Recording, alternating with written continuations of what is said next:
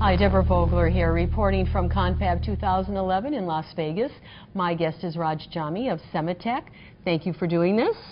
Thank you, Debra. All right. Now, obviously we're doing this in advance of your presentation, but you will be presenting the comprehensive outline of the trade-offs with respect to non-planar device scaling. Could you highlight the most significant issues? The significant issues are, for the first time, we'll be going to 3D devices as opposed to making planar devices, which has its own set of challenges in terms of conformality of the gate dielectric, conformality of the contacts, and in addition to that, that also requires us to go back and look at the design aspects of the whole thing. So there is planarity issues, there is design related issues, and then there is a question of how do we make all these in a robust yielding fashion in a three-dimensional way. What are the biggest challenges that remain to be solved in getting 3D TSVs ready for high volume manufacturing? The 3D TSVs, if you look at the entire flow of the 3D TSV technology today, there are significant gaps in getting it to high volume manufacturing. So these significant gaps are potentially all across the entire flow.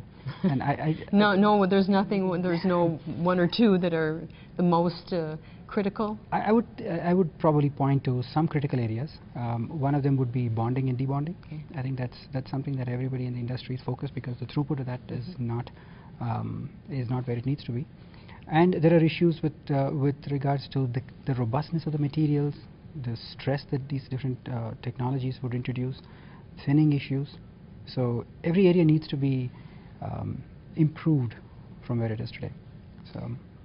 Now, what are some of the future opportunities for SoCs and SiPs going forward, and how will 3.5 materials and 3D technologies contribute? Right. I think we are sitting on the verge of some significant changes coming up in the future. Not only for SoC technologies, where by bringing different and disparate elements that typically we would have different chips come together onto a single die, we would be improving functionality of a given chip.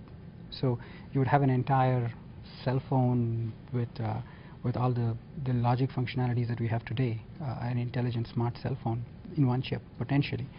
But on the other hand, you can think of adding additional features and putting them into packages. So not only do you have an SoC that enables something, but you are also looking at the potential of introducing, let's say, a huge quantity of memory, or an additional feature involving perhaps MEMS technology that would enable additional functions. And those kind of technologies cannot typically be integrated onto a single die today. And those that can be will be put into an SoC. And in terms of technologies that need to be integrated on a separate die, will probably come into an SiP version.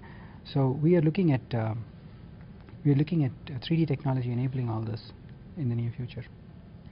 Moving on to the roadmaps, in a nutshell, what do they look like for logic and memory over the next few years? I think the logic technologies are looking at, of course, moving towards three-dimensionality, but they're also looking at how do they get the fundamental performance improved. And the fundamental performance improvement comes from strain application. So how do we apply strain on non-planar devices, and also continue to add mobility enhancement or injection velocity enhancement through use of high mobility channel materials like 3.5s or germanium in these devices.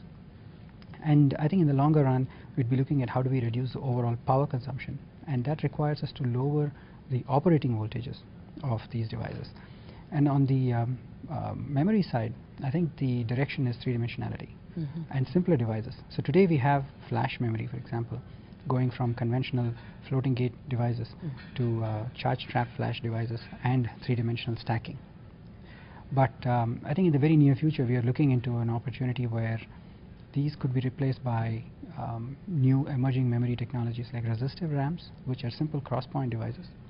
And also we're looking at spin torque transfer RAMs, which are potentially replacements for some of the DRAM technologies, and also for SRAM technologies in logic as an embedded cache. So the field is exploding with new options that are out there, and incumbent technologies are also growing at the same time, and they're getting much more sophisticated. Well, sounds like you have a lot of work ahead of you. Absolutely. Thank you so much. Thank you. All right.